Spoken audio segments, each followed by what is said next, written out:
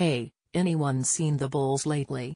Yeah, the league's poorest shooting team, averaging 87 points their last 3 games, with just 4 games scoring more than 100 points all season.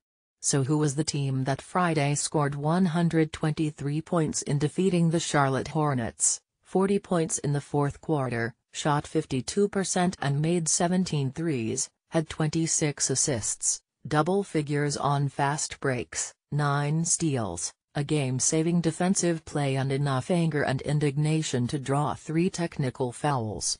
Wait, that was the Bulls?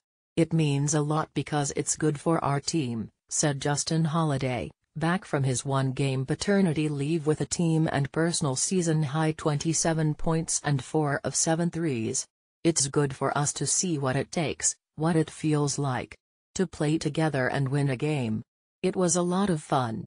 It was a lot of energy, competitiveness. Guys were serious about getting their jobs done. Chris Dunn, obviously, pressuring guys up there, getting steals. That's how we have to play every night for our team to do well. Denzel Valentine, apparently winning the starting small forward spot in his second season start, had a season-high 18 points with 6 assists, 5 rebounds and 4 threes. Jerian Grant had 10 points and 5 assists. Bobby Portis had 10 points and a pair of crucial three-pointers when the Bulls trailed by 9 after 3 quarters.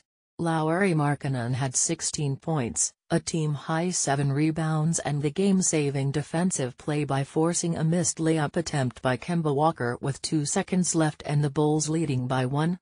Rookie Markkanen cleverly adhered to the verticality principle of good defense in surviving the contact by Walker, who had 47 points in the Bulls' 123-120 win.